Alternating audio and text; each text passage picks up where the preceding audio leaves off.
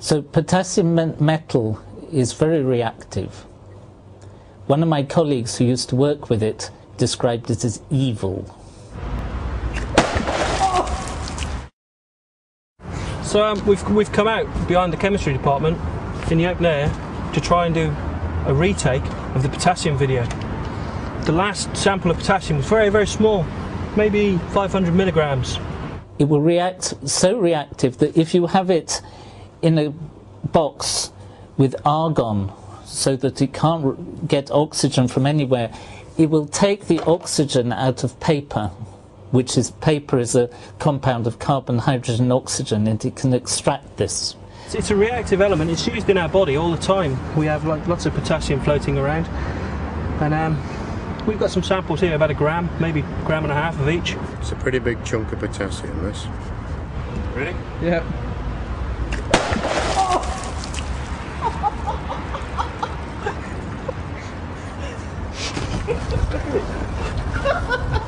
Very satisfying reaction.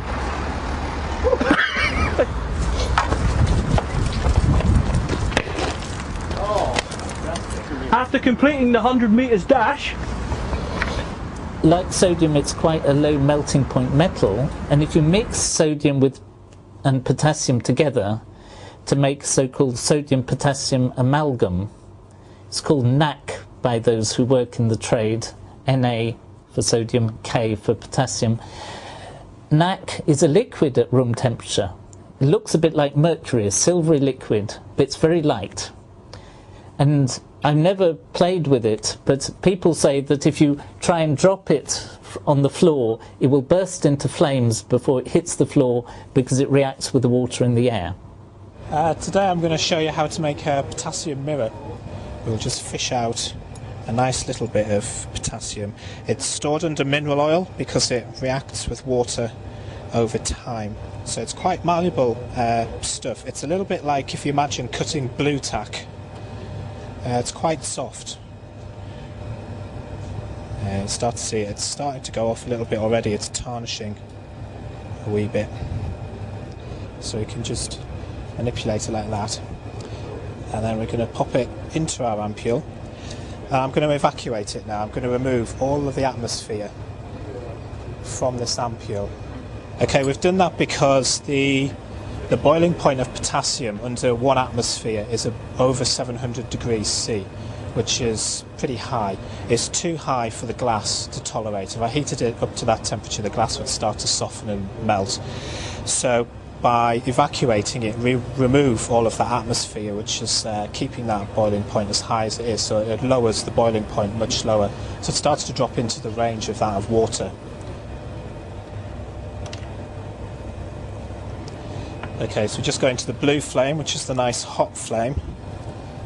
We'll just keep on gently warming it, and at some point it'll melt just enough that you'll start to see bubbles of potassium just jumping out of this thin oxide layer which is coating it at the minute.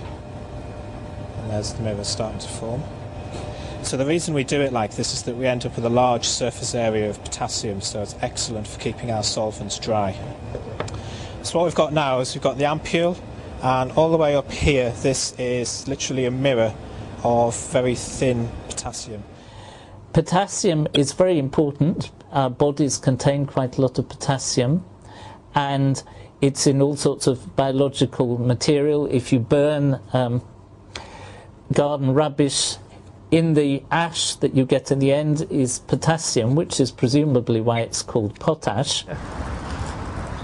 So as Neil quite literally wets the wall to get rid of all of that unreacted potassium. Move. Oh, wicked. One of my colleagues who used to work with it described it as evil.